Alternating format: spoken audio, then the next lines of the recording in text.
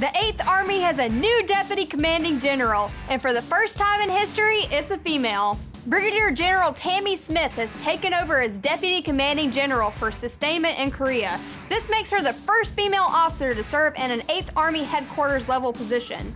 Smith was welcomed in a patch ceremony at the U.S. garrison Yongsan in Seoul.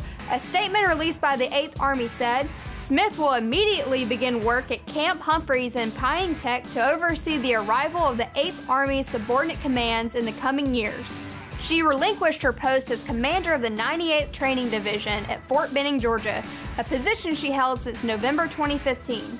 Congrats, Brigadier General Smith. Army strong indeed. I'm Abby Casey for Rated Red.